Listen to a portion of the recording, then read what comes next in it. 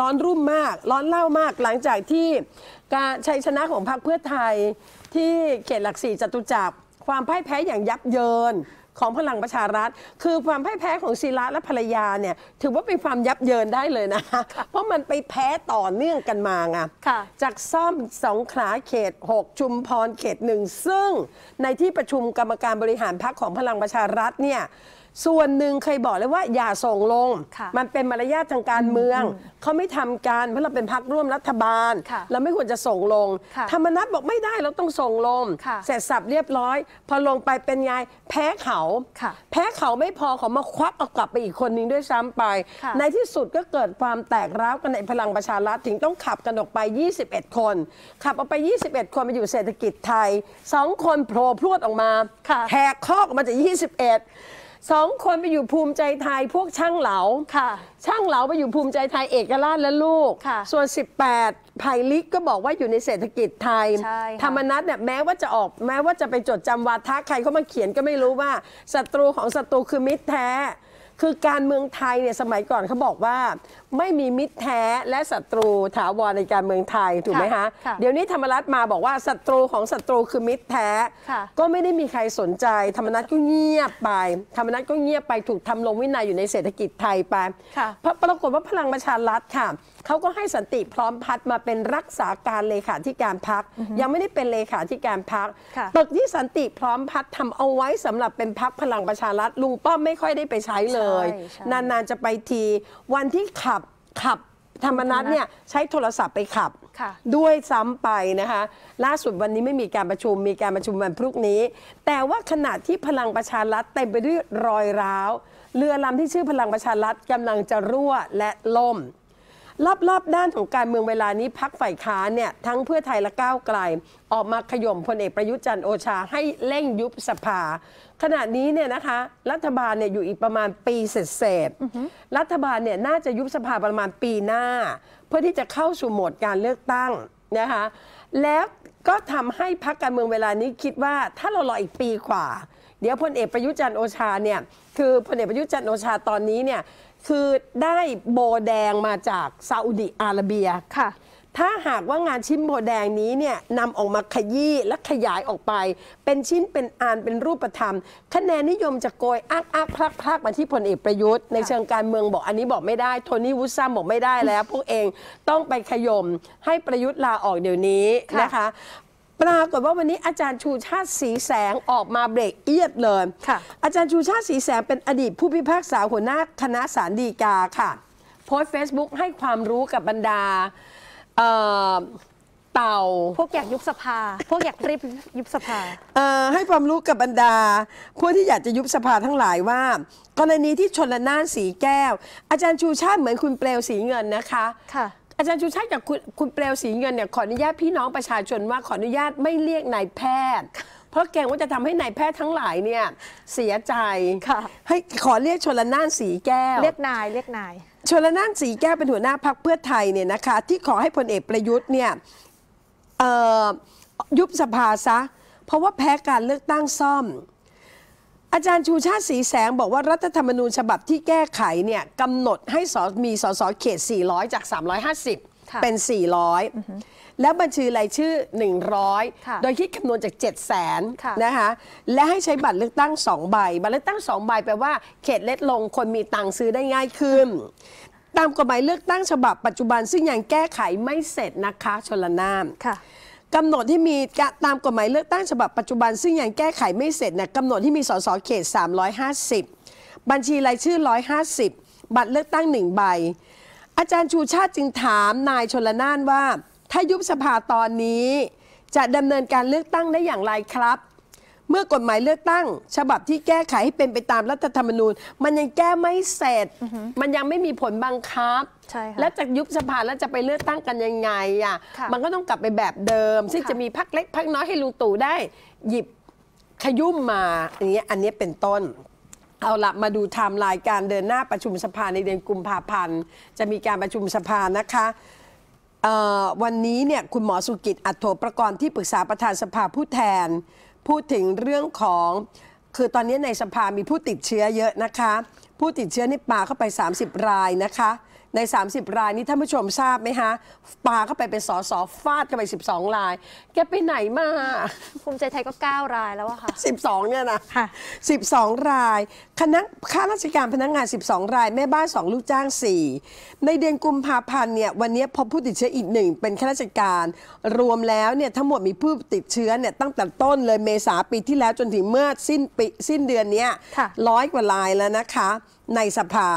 คุณชวนเนี่ยยืนยันมาโดยนโยบายมาโดยตลอดเลยนะคะว่าคือควรที่จะปรับเปลี่ยนมาตรการเพื่อให้สภาเนี่ยคือปลอดจากโควิดนะคะแล้วถ้าช่วงไหนเนี่ยงดได้ก็งดด้วยมาตรการต่างๆแต่ยืนยันว่าห้องประชุมไม่มีการติดเชื้อส่วนมากไปติดเชื้อจากภายนอกและกลุ่มสสที่ติดเชื้อเนี่ยก็ไม่ยอมรับกับคุณชวนว่าติดต่อกันเพราะรับประทานอาหารร่วมกันโตป่านนี้แล้วนะยังต้องให้บอกอีกว่ารักษาระยะห่างนี่ถ้าคุณชวนไม่เดินไปบีบคอถามแกคงไม่คายออกมารับประทานอาหารร่วมกันคุณหมอสุกิจค่ะอันนี้คุณหมอได้คุณหมอสุกิจบอกว่าไทม์ไลน์การประชุมสภาในเดือนกุมภาพันธ์คือเดือนนี้นะคะตั้งแต่วันที่8 กุมภาพันธ์เป็นต้นไปเนี่ยจะเป็นการประชุมร่วมรัฐสภาเพื่อพิจารณาร่างกฎหมายที่เกี่ยวกับการปฏิรูปประเทศที่ค้างเอาไว้แล้ววันที่9 ถึง 11 กุมภาพันธ์จะเป็นการประชุมตามวาระที่กำหนดในแต่ละสัปดาห์ต่อจากนั้นจะมีวันหยุดมาฆบูชาซึ่ง16 กุมภาพันธ์จากนั้น17 18ก็จะเป็นการประชุมสภาส่วนปลายเดือน23 24 25กำหนดเป็นวันประชุมสภาแน่นอนค่ะส่วนจะเป็นการประชุมร่วมรัฐสภาหรือสภาปกติก็จะดูสถานการณ์ก่อนโดยเฉพาะร่างพรบประกอบรัฐธรรมนูญที่เกี่ยวกับการเลือกตั้งซึ่งจะต้องรอร่างของรัฐบาลจึงยังตอบไม่ได้เช่นเดียวกันกับการเปิดประชุมสมัยวิสามัญก็ยังตอบไม่ได้แต่ยืนยันว่าสภาปลอดภัยไร้เชื้อแล้วก็จะประชุมไม่มียื้อคนบอกว่ายื้อเพราะว่าพลเอกประยุทธ์อยากจะยื้อส่วนการอภิปรายทั่วไปอย่างไรก็ตามทีตอนนี้เนี่ยนะคะถ้าหากว่าคุณเห็นคุณสุชาติตันเจริญพ่อมดดำขึ้นเมื่อไหร่แล้วก็ขอให้รู้เถอะว่าเปิดเร็วปิดเร็วไม่มีสภาล่มค่ะก็ไม่ให้อยู่นานเกิน2 ชั่วโมงไงคะค่ะท่านผู้ชมคะวันนี้เริ่มแล้วนะคะคนละครึ่งเฟส4แล้วก็บัตรสวัสดิการแห่งรัฐค่ะใช่ค่ะคนละครึ่งเฟส4อันนี้จะมี2ก๊อกแรกสำหรับคนที่เคยลงทะเบียนเอาไว้แล้วเนี่ยคุณเข้าไปกดยืนยันสิทธิ์นะคะจะกดยืนยันสิทธิ์ได้วันสุดท้ายก็คือ28 กุมภาพันธ์ก่อนเวลา 5 ทุ่มนะคะถ้าหลังจาก28 กุมภาพันธ์คุณไม่เข้าไปยืนยันก็เท่ากับว่าคุณจะไม่ได้ใช้คนละครึ่งเฟส4ส่วนคนที่ไม่เคยลงทะเบียนเลยเนี่ยนะคะคุณไปลงทะเบียนที่เว็บไซต์ค่ะ www.konlakryng.com นะคะเริ่มลงได้ตั้งแต่วันที่10 กุมภาพันธ์จนกว่าจะครบจำนวน1 ล้านสิทธิ์นะคะลงเสร็จสับเรียบร้อยมีระบบตอบรับกลับมาไปเริ่มใช้จ่ายวันแรกได้17 กุมภาพันธ์ 2565 นะคะแต่ครั้งนี้เนี่ยเขาให้วงเงินไม่เกิน 1,200 บาทต่อคนในตลอดระยะเวลา3 เดือนนะคะก็คือตั้งแต่1 กุมภาจนถึง30 เมษายน 2565 นั่นเองต่อวันก็ไม่เกินวันละ150 บาทเช่นเดิมนะคะแต่ทีนี้ที่น่าสนใจก็คือในส่วนของผู้ถือบัตรสวัสดิการแห่งรัฐค่ะปกติผู้ถือบัตรสวัสดิการแห่งรัฐเนี่ยคุณจะมีค่าใช้จ่ายเขาจะให้คุณมาอยู่แล้วนะคะเขาจะแบ่งเป็นอย่างนี้ค่ะคุณผู้ชมผู้ถือบัตรสวัสดิการแห่งรัฐเนี่ยเขามีมติเพิ่มเงินให้อีก200และ300 บาทตลอดระยะเวลา3 เดือนก็คือตั้งแต่กุมภาถึงเมษาช่วงเดียวกันกับคนละครึ่งนั่นแหละค่ะเริ่มจ่ายเงินวันนี้โดยเกณฑ์กลุ่มที่มีรายได้ไม่เกิน 30,000 บาทต่อปีเนี่ยปกติคุณจะได้รับเดือนละ300 บาทอยู่แล้วแต่จากมติครม.คุณได้เพิ่มอีก200 บาทก็เท่ากับว่ากลุ่มนี้จะได้เงิน500 บาทส่วนอีกกลุ่มหนึ่งที่รายได้เกิน 30,000 บาทต่อปีนะคะคุณผู้ชมอันนี้ต่อปีปกติจะได้รับกันคนละ200 บาทต่อเดือนได้รับเพิ่มอีก200 บาทเพราะฉะนั้นใน3 เดือนนี้คุณก็จะได้เป็น400 บาทนั่นเองถามว่า400 บาทนี้เอาไปใช้อะไรได้บ้างนอกจากเนี่ยค่ะ400 300ในการเอาไปใช้จ่ายแล้วเนี่ยเขาก็จะมีส่วนลดเรื่องของค่าก๊าซหุงต้มแล้วก็รวมถึงค่าใช้จ่ายในการเดินทางด้วยทั้งบขส.รถไฟหรือแม้กระทั่งรถโดยสารสาธารณะในกรุงเทพ MRT BTS ARL ก็ตามนะคะ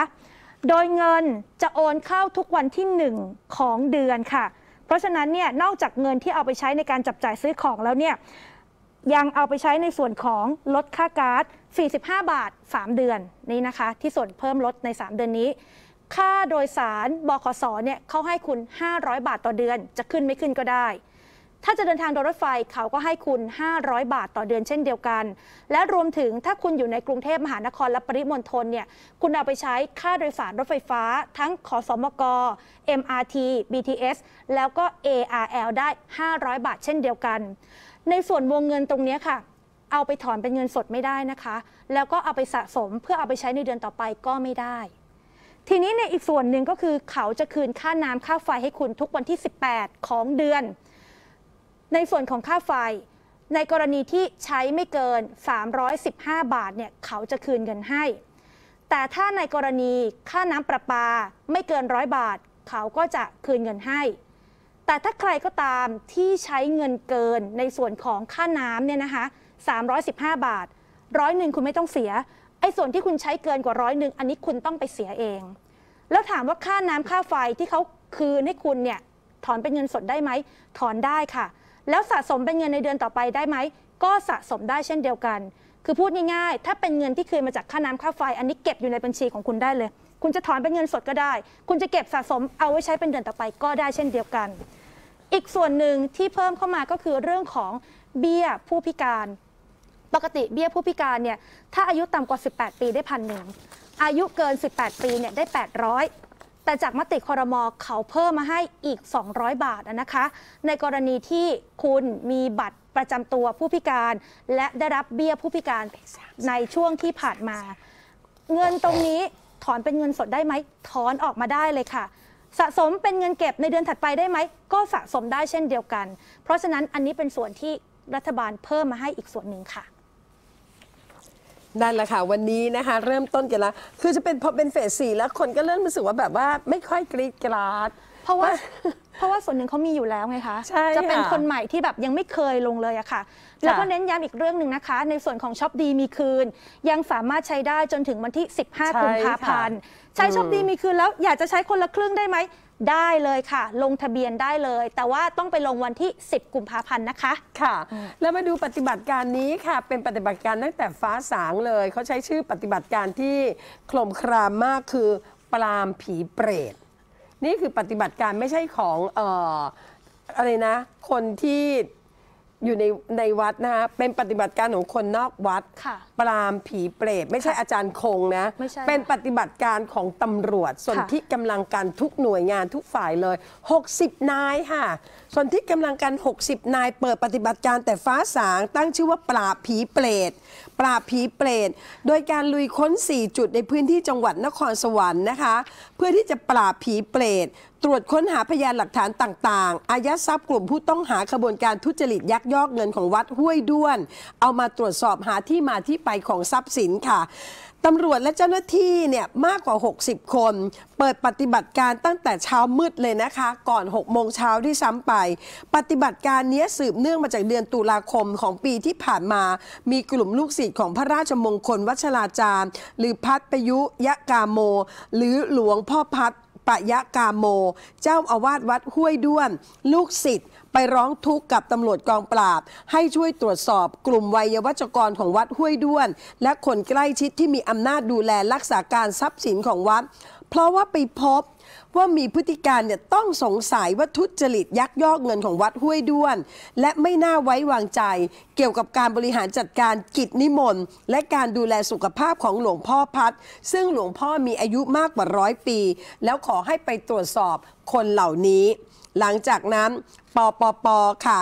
ผู้บังคับการปปป.เนี่ยนะคะก็นำกำลังลงพื้นที่สืบสวนสอบสวนตรวจสอบข้อเท็จจริงแล้วก็ไปพบว่าในช่วงปี 63-64 เนี่ยทั้งปีนี้มีคนใจบุญมาบริจาคเงินให้วัดเนี่ย200 กว่าล้านบาทปี